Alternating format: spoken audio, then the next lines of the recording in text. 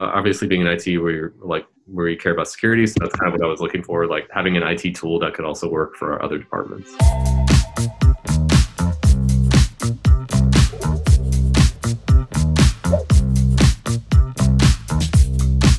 Offboarding could be an hour of time. For an onboard, it could be 30 to 45 minutes each. So if we have 10 onboards in a week, which, we're growing pretty quickly, so that could happen. That's quite a bit of time that we're spending just adding accounts. We started using Zapier a lot for a lot of our process, a lot of notifications and creating tickets and stuff like that. But when we were looking more for in-depth offboarding and onboarding flows and just thinking about the long-term IT roadmap for what we want to do, it just seemed too limited. Pretty quickly, we realized that it was going to be too limited for us. And, if there's a new employee, there's probably 3 or 4 departments that are involved. It's like facilities, HR, IT, hiring manager is also involved. Depending on their department, we would enter all that information into, by default, at least 10 applications. And then it could be up to 50 applications that we're adding this information into manually. So that could take an hour per person or more. And things get missed too, I think is another problem. We just would miss things. We would get halfway through maybe and totally forget that we were working on it. And if we didn't check by Friday, then on Monday, the person could be missing some of their applications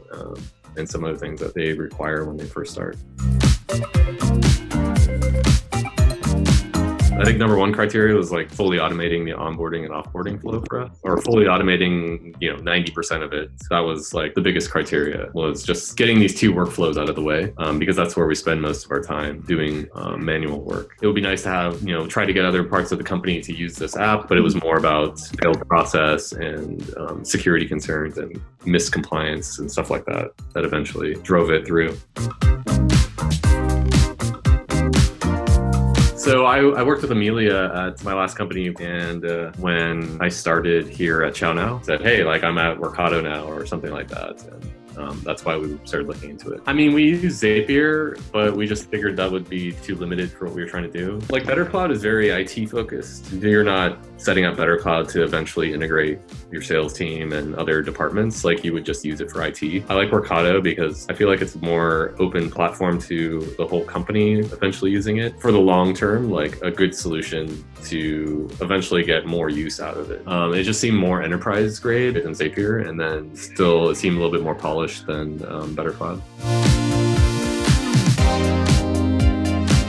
The development that goes into Workato is more focused on a broader range of things that you can do with it. An application approval process, also creating tickets from within Slack. So now we're setting up the workbot to do these things. We did have it before with Zapier. It was a little bit more limited in what we could do. So I think now we can make it more customized to how we want it. Tickets from Slack, for our department, we do work with Salesforce department internally. So our sales department would have a workbot that creates tickets for them. We would like to bring that all into Workato.